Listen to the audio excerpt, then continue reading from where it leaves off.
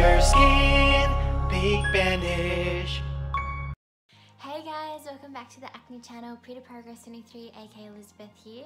Now, this video is going to be super awesome because I'm going to share with you my top 5 spot treatments, because you know how annoying it is when you get like a random big ass pimple and you're like, why me, why now? But I've had like pimples for so long, since year 7, and that's probably like half of my life.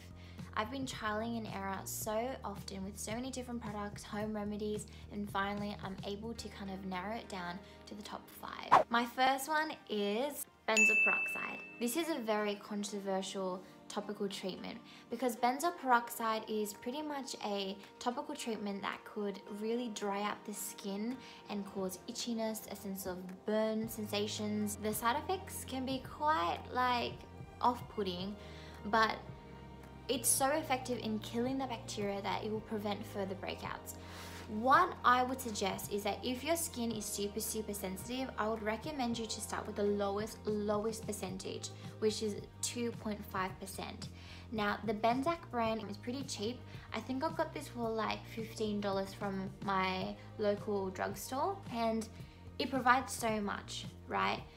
The reason why I'm using 5% is because my skin is pretty much strong enough to use the 5%. Initially, my skin would dry up really quickly with 2.5, but now like over time, it was able to adjust to the strength of the benzoyl peroxide, and I've only stuck with the 5%. I haven't gone higher. I get a lot of criticism when it comes to benzoyl peroxide because I know that people react differently. So my number 1 suggestion is to always patch test.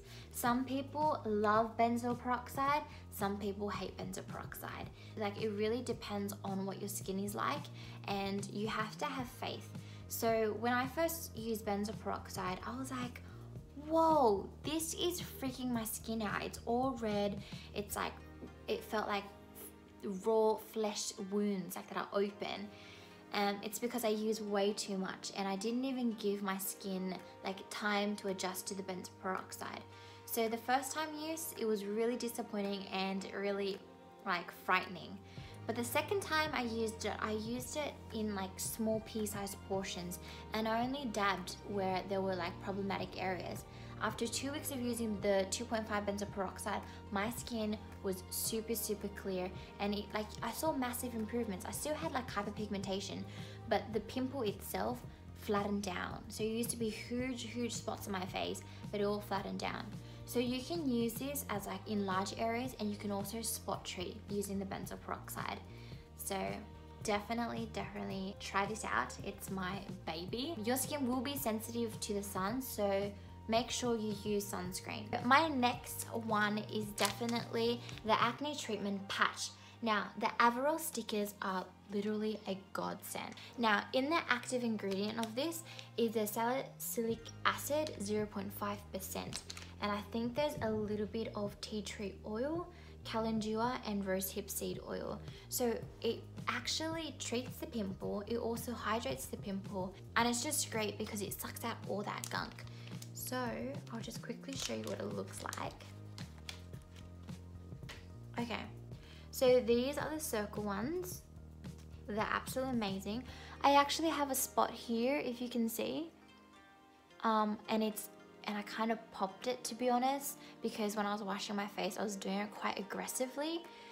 So I'm just taking it off this and applying that sticker to my pimple that I popped. And that's what it looks like. What it does is that the hydrocolloid band-aid or patch sucks out all that gunk, and by the next day, so I do this at night, by, I don't know, 3 hours, you will see like all these white gunk being pulled out of your skin, and that's pretty much the infection. Did you know that in order to heal your like open wounds or like popped pimples, you need to actually hydrate that area? If you dry it out when it's like an open wound, then it kills the collagen in your skin and elasticity, which makes it more prone to scarring. So these patches are super awesome for like opened popped pimples. And the benzoyl peroxide is more for like surface pimples that are not open. Do not use the benzoyl peroxide on open wounds because that will kill the elasticity and collagen in your skin. Okay, so be very, very careful with how drying with the benzoyl peroxide. And also in the Avaralle patches, there are these large squares. I don't like sticking large squares on my skin because I feel like that's too overpowering. It has like tea tree oil and that's quite strong for my skin. So then I would like cut it up into the desired shape that I want for my skin. Now, my next one is my absolute favorite one. So I've spoken about surface pimples, I've spoken about open popped pores, and the next one is about cystic acne. Now, cystic acne are pimples that are under the surface of the skin with no opening whatsoever. So the bacteria will definitely thrive under the skin, especially when layers and layers of dead skin cells pile up. So what you should do is apply the banished pumpkin mask. Now, in this pumpkin mask, there is the real organic pumpkin fruit, organic blueberry fruit extract, organic sugar cane extract, we have the orange peel, we have the vitamin C, and we have AHA, glycolic acid, which is naturally derived from the pumpkin. I actually have one cystic pimple underneath the skin here and one over here. And because it's so underneath the skin, sometimes tropical treatments such as the benzoyl peroxide or the sticker won't work at all because you're putting it on a layer of skin and there's no opening for it to suck out the gunk.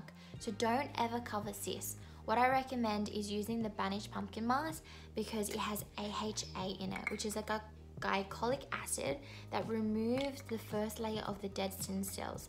So once you're exfoliating chemically that area, the cyst could breathe, and once it could breathe, it's more likely that the cystic pimple will kind of surface, and once it surfaces, you can treat it by either using the pimple sticker or the benzoyl peroxide. So I'm just gonna dab a little in here, okay, and apply it on my cheek. It was here, yeah, here. So I have it right here, like that. And I wait like 10 minutes because it's doing its job by chemically exfoliating my skin. So after you have it on for 15 minutes, you wash it off, or you can just use a tissue and wipe it off. So the next favorite spot treatment would definitely be the pore smasher, and it's really effective if you want to increase that blood circulation and calm down the inflammation underneath your skin.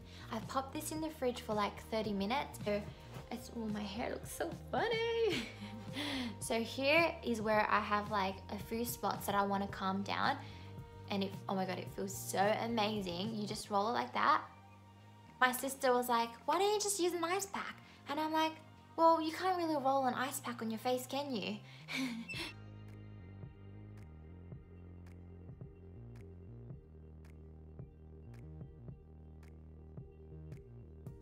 My next favorite spot treatment is actually one of my favorites because it's a simple home remedy that you can do. In this cup, in this cute, very beautiful teacup that I got for my birthday, is warm water mixed with a tablespoon of natural salt. So I just dip the cotton tip there and dab it on my spots.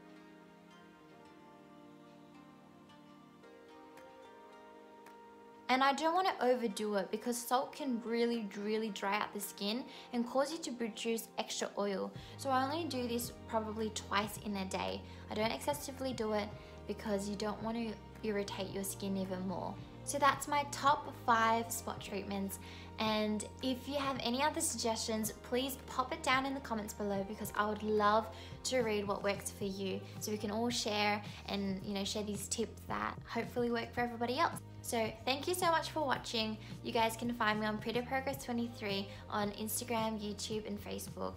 Definitely pop a message if you have any other questions. I'm sending you all my love and light. Mwah.